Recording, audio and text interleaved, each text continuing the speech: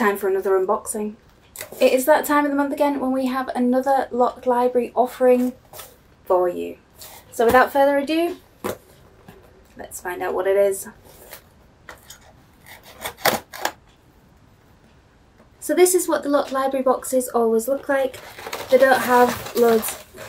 Shush. So yeah, the Locked Library boxes always come in this wonderful little tissue paper envelope, and if you can't see it on there, it says "Shush, I'm reading." Now we did get a sneak peek this month. We did get a sneak peek at what the sprayed edges would look like. So this month's book is The Spice Gate. Apologies in advance, but I'm probably going to butcher the author name.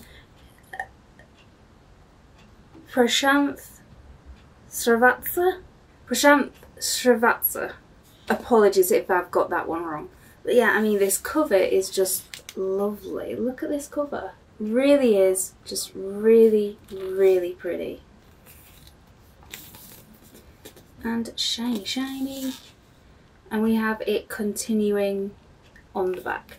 Now the sprayed edges, we've got blue and black, or a dark green, I can't quite make it out.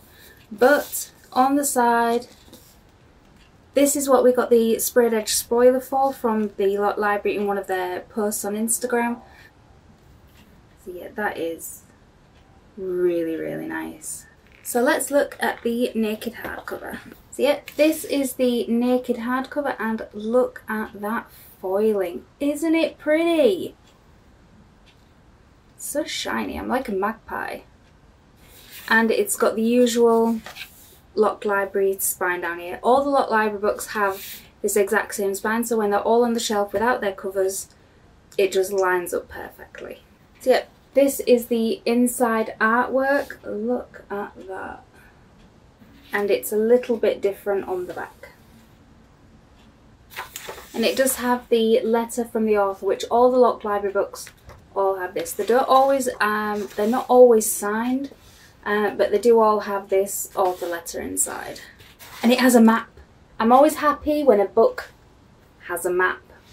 And it has a character list. So books having character lists sometimes make me a bit apprehensive that it's going to be so big and I'm not going to be able to keep track of everybody. So the blurb reads, "The spice gates connect the 8 far-flung kingdoms, each separated by a distinct spice and only accessible by those born with a special mark. This is not a mark of distinction, but one of subjugation. Spice carriers suffer the lashes of their rich masters and the jolting pain of passing through the gates themselves. Amir is a spice carrier dreaming of escape, but something is stirring in the inhospitable spaces between the kingdoms. As Amir makes his plan for freedom, he's drawn into a plot that threatens to unravel the power keeping the gates in balance.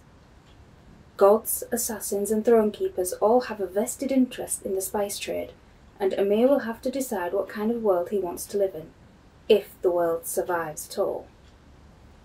Well, that sounds interesting. Now, from what I understand, the author has written some science fiction and fantasy novels. This is his first adult fantasy novel.